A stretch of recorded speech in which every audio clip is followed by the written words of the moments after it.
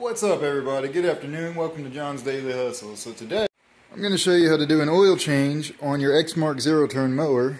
And this is the mower with the Kawasaki FX 730V motor on it. So we're going to show you how to do an oil change on it. It's pretty easy. So for starters, I like to warm it up. So start it up and let it idle for about 5 minutes or less. No more than that or it'll get too hot and you don't want to burn yourself while you do it. So just let it warm up for maybe 2 or 3 minutes and you're good. So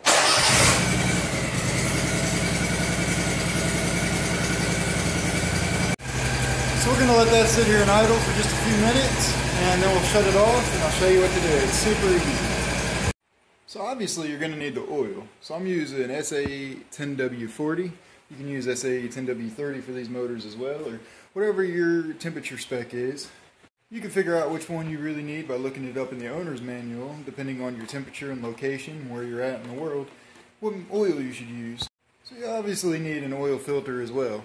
And of course I'm going to put the part numbers and everything for this, so if you guys have the same mower or the same motor, you guys will know exactly what to use. So for the oil, for the FX 730 motor, you need 2.1 quarts if you're changing the oil filter, which you should be anyways, every oil change.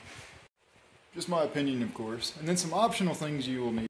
You need some paper towels or grease rags or something clean to keep it check and keep an eye on the oil level. As you're filling it up, you want to make sure you have the right oil level in it. You also need an oil pan of some sort or something to drain the old oil out, as well as 2 adjustable wrenches. Or that's what I'm using, you don't have to, but that's what I'll use and you'll see why. So, after you have your oil pan set up, and for those of you that might not know where it is, if you look at the motor, you will see where the oil fill is. You'll see your oil filter, and you should have a nice little hose that comes off, and it sits right there. That's where you want to set your oil pan up. So what you're going to do is you're going to take this nice little hose, and you're going to put your 2 adjustable wrenches. You're going to grip one here and one here, because that is a bolt that you have to crack free to allow oil to drain out. Also, one quick tip to make sure that your motor is warmed up to a good level to where you're not going to burn yourself, but you'll be able to change the oil easily. Check the exhaust. You should just be able to touch the exhaust without quite burning yourself, but you should definitely be able to feel that it's warm. That's how you know that the engine is probably at the right warmth, temperature level anyways, to drain the oil easily and get all the debris that's inside there out. Alright, so like I said, you're going to want to put one adjustable wrench here and your other here, if you're using adjustable wrenches, and crack it. As you guys can see, I've already loosened it, and now what's going to happen is that's going to start to drain oil as soon as you drop that nut, so you guys will get to see me. And there it goes, she is draining. We're going to adjust that just right where I can let it go. And there it goes, it's finally draining out. You guys can see it was definitely in need of it. I actually do mine early. I believe the book says 100 hours. I do mine every 80. And this oil change is actually even before that. I believe it's only 60 hours on it. So while the oil is draining on your motor, now's a good time you can gather up all the stuff that you have laying around the shop, you know, like your oil filter, and get it all ready, get it all over by the mower, so you're ready to go as soon as it's all drained out. This could be also a good time to go crack open a cold one, you know, drink a nice little beer or whatever your favorite beverage may be, because it'll be a few minutes before it's all drained out. Alright, so after the oil is all drained out, now it's time for your oil filter. So my pro tip is you put, you know, some grease rags down here because you're probably going to make a mess when you pull that filter off. So it shouldn't be any tighter really than your hand tight. It may be tight enough where you really got to get some leverage on it. And if it's too tight, then you'll have to get an oil filter wrench to take it off. But it should only be hand tight. So you can just break the seal. You may have to use 2 hands to break the seal. And then take it off. And there's going to be oil in there. As you guys can see, I probably just made a mess. But there you guys go. There is going to be oil in it. So remember that. You're going to make a mess. As you can see there, I did. And then I usually like to let that sit for a minute just to let any extra oil in there drain out, and then we'll get some grease rags and clean it up real good like this, and just get rid of all that oil because you don't want to make a big mess or, you know, leave your mower covered in oil. So after you get your new oil filter out of its box, I recommend you put oil all around the threads and around the outside of it here if you're not going to fill it up. I don't fill it up. I usually just screw it on. and we'll let it fill up with the oil when I pour it in there to get the right level. Some people prefer to fill this up before they put it on, but I make too much of a mess. But anyways, I'm going to put oil on my finger and put it all around the threads and around the outside, which will help make it easier to get on and off, and it'll lube it up better. So whenever next time you maintenance it, it's a lot easier.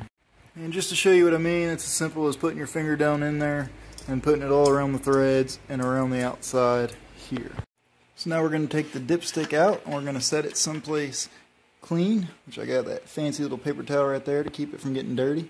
And we're going to take our nice clean funnel and set it there. Set it down in there. You want to make sure it's all the way down in there so you don't make a mess. And now we're going to put the oil in.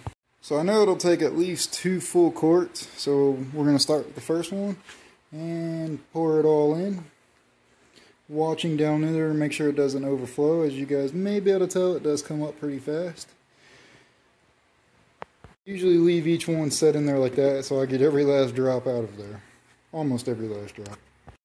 So I just poured the second one and I stopped just before the bottom there anyways. I'm going to let that all settle down and make sure that the oil gets all down in there and in the oil filter.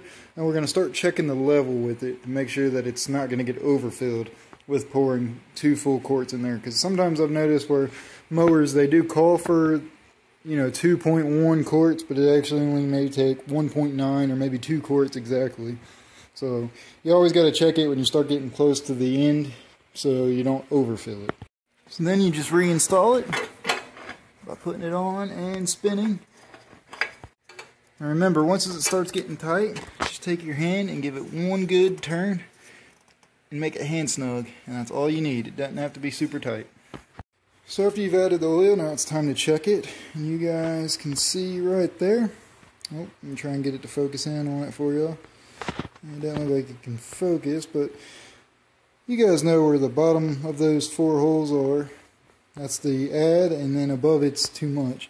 And it won't focus in on it, but this one does say do not screw the dipstick onto the threads, which means you just put it in, don't spin it or thread it on, and pull it out, and you'll check the level there. And you can see that mine actually looks pretty good. Now, one pro tip for you guys is to let that sit for a few minutes, because the oil will finally settle down and level out. And you may still have to add more. So definitely be patient when it comes to checking the oil level. And if you need to add oil, and do it very slowly at that point once you get that much in there, because you don't want to have to drain anything out.